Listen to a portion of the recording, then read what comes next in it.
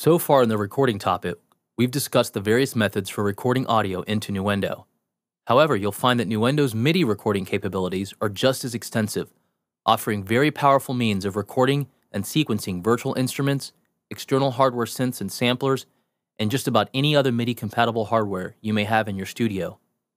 So in this movie tutorial, we are going to cover the steps to set up your MIDI tracks for recording and ensure your MIDI interface is routed properly.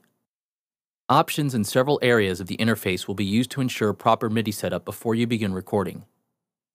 First is the MIDI device setup and your device setup page. Here you will find the options to activate and name your individual MIDI ports on whatever MIDI interface you have installed on your system. If you remember, we covered this section in detail during the system setup and configuration tutorial found in the introduction topic. So we'll skip this and move along. The next area is the actual MIDI tracks. You can work with your MIDI track settings from either the track list in the project layout window or within the VST mixer. For the sake of consistency, we'll use the VST mixer much like we did when setting up audio routing channels. By activating the input-output view of the mixer, you have your options to set your input and output ports and the ability to set the MIDI channel for this track. You also have a button to activate what is called the input transformer. This is a very powerful tool that allows you to modify incoming MIDI data in real time as you play and record it. If you're using external MIDI hardware synthesizers, then you also have the ability to set up device profiles for each one.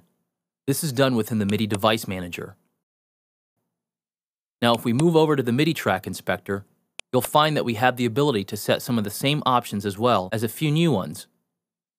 So let's go ahead and take a close look at how these functions actually all work together. In the VST mixer, enabling the input-output view of the mixer will give you the ability to set which input port and which output port are used on your MIDI interface. The input port will determine which musical keyboard or other MIDI controller device you will use as your controller. The output port will determine which instrument or virtual plugin will be triggered when you play your controller. Next, you will need to select a MIDI channel. You can choose any if your instrument is responding on an omni channel. Once you have all that set up, you arm the track and you should now be able to play the instrument. Whenever you send MIDI in, you can verify that it's actually working by viewing the channel meter. This will light up anytime MIDI activity is detected. You can also check this within the transport bar as well. One other great feature is the ability to add MIDI plugins to process your incoming controller data. You can call up wonderfully creative plugins such as the chorder for auto chord memory, or even a fully operable arpeggiator for great arpeggio and sequence effects. But we'll cover these in more detail in the MIDI plugins tutorial. So in closing, we've covered the main areas that are necessary to set up and configure before you can begin recording MIDI into your songs. We've also covered how to choose them as your ports when you create a MIDI track. Once you have these steps down, you'll be ready to create wonderful music with Nuendo's extensive MIDI capabilities.